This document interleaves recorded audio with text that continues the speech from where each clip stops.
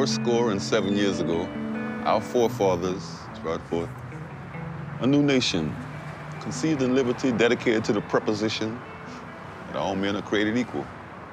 They are well endowed by their Creator with certain unalienable rights, and among these, life, liberty, and the pursuit of pleasure, happiness. I'm from the 7th Ward. The 7th Ward is a very historical part of New Orleans because during slavery time, they had Uptown, Garden District, where all the masters lived, and the French Quarter, where all the boats and the people came in.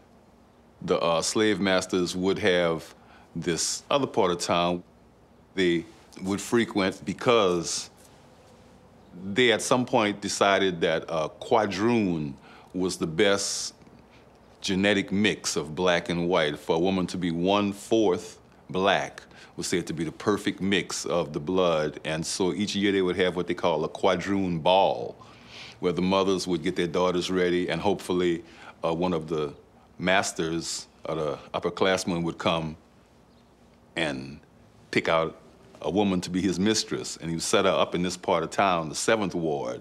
So all of the Negroes in that part of town were more fair-skinned. They had more white blood than Negroes, say, uptown. The 7th Ward, when I was growing up, I remember the club, like the Autocrat Club. It's still called that? Yeah, it is still called that. And does it exist? Yes, it does. Really? Yeah. Oh, so what do they do there? Well, on bands? Friday nights, they have fish, and it's always crowded. Cars are parked all the way by my house, and, I don't know, I've never come in to see what's happening there. So if you were African-American, you couldn't get in there? No, African-Americans were the only ones that came in, but just fair-skinned African-American. Okay, that's where you had the paper bag. Right, to join the club, to become a member of the Autocrat Social and Pleasure Club, they had this thing called a brown paper bag test, where they put a brown paper bag next to you. If you were darker than the bag, then you couldn't get in the club, okay? Segregation among blacks.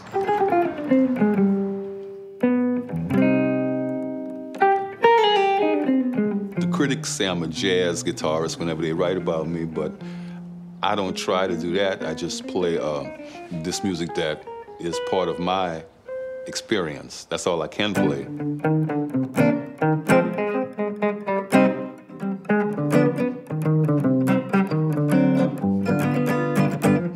I've studied a bit, and I try to play one way across the board, whether I'm playing with the Preservation Hall Jazz Band or with the Dirty Dozen Brass Band, with Fats Domino, with Sun Ra, with Bo Diddley. I'm trying to just play one way and kind of have it where it fits.